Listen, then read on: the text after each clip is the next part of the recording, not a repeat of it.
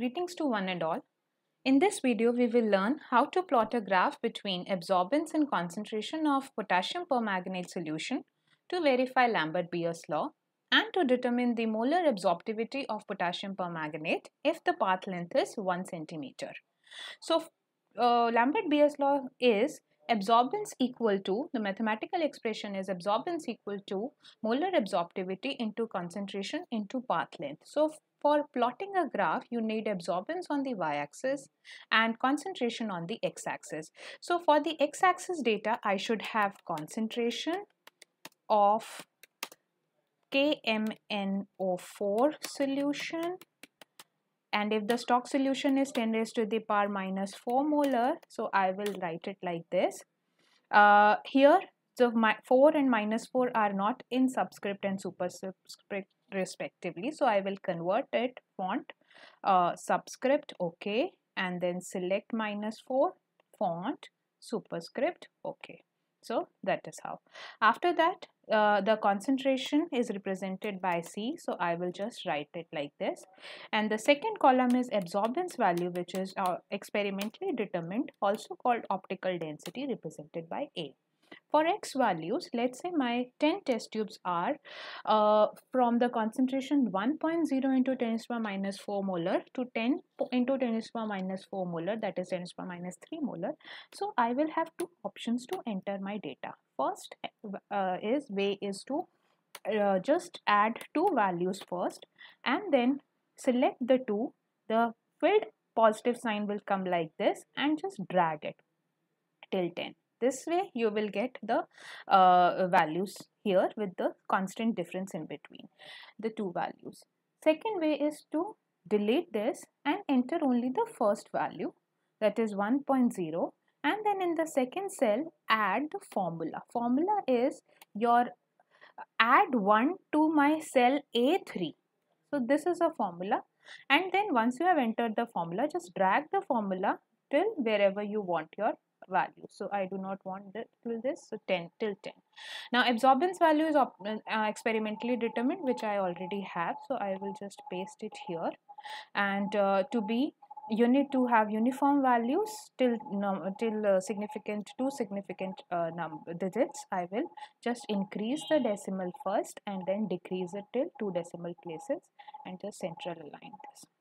Okay, now to plot, you have x values and y values. Just go to insert and add chart and select xy scatter and select this first chart type.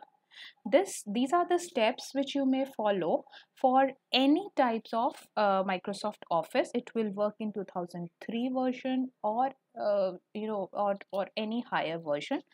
If you have this blank chart now with you, just right click here and select data. In the select data, add the data values. X series will be click here and then click here and then drag it. Left click and drag. So your X values will be selected. For Y values, click here, left click here and drag. So Y values will be selected. Click and drag and then just OK and OK. So your preliminary, a rough chart is created, which is like this. Now to make it more user friendly, what I'll do is I'll give the chart title first. Now chart title can be copied directly from your aim and I will paste it. I will paste it here in the chart title. So it will be graph between this. I have already told you how to do the subscript, so you can do this. After that, the axis title, axis labeling, you can do from the design option. Go to add chart element and in the add chart element, in the axis title, go to primary vertical axis, right? Select everything and write down absorbance. In the y-axis, x-axis, again add axis title and primary horizontal. In the primary horizontal, select concentration of KMnO4 10 raised to the power minus 4 molar.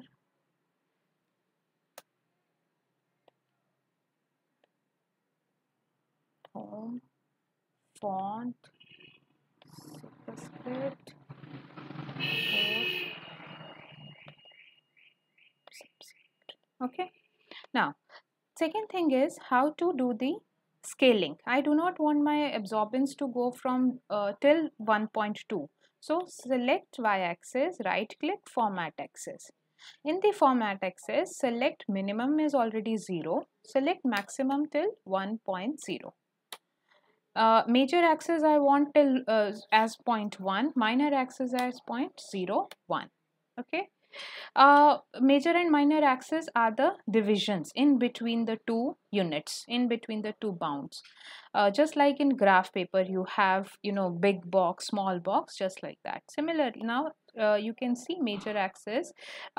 If I just click here inside, now you see major axis are inside. It is not visible because of the grid lines. I'll just remove the grid lines and then it will be visible.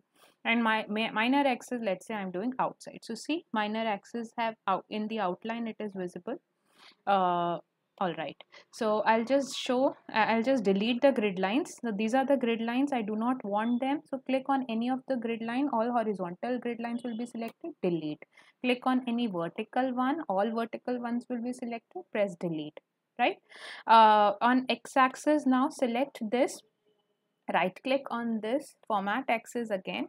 So I want my concentration to go till 10 only, and my major axis 1, minor axis 0.1 unit, and tick mark again, it's your choice, cross and then outside, let's say. So this is how it is visible.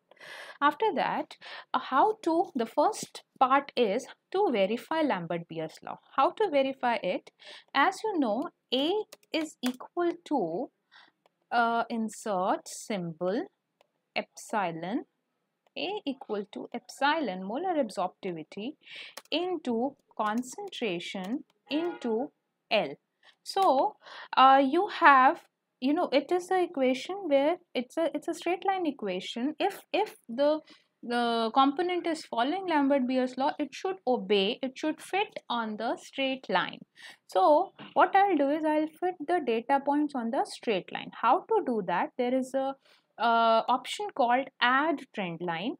And in the add trend line, if you fit the data points on the linear equation, it will fit it on the linear equation. You can try it on exponential, you can try it on logarithmic, or any other equation of your choice. But because I know that it should fit on linear as from the equation here, so I'll select linear. Okay, so it will give me a probable or a best fit line corresponding to these data points. Now, what are the problems here? How will you, how will you rectify this? You know that it has created the trend line from the first point till the last point. But as in the equation, there is no intercept. So, set intercept equal to 0. It should pass from 0. So, on doing this, the equation will be readjusted. Second point is, here it is not passing through 0. In the class, we ask students to draw a straight line passing through the origin. So how to do this in Excel is doing forecast. I want my forecast to be in the backward direction, backward forecast. So just backward forecast, press for one period and see the result. See, it has, forecast till backward forecast. Now display equation on chart and also display R square value. Now this is very important in the best fit line, because now equation says y equal to 0.1055x without any intercept. This is my straight line equation on which the data points are fitting. R square value close to 1 indicates that the fit is good.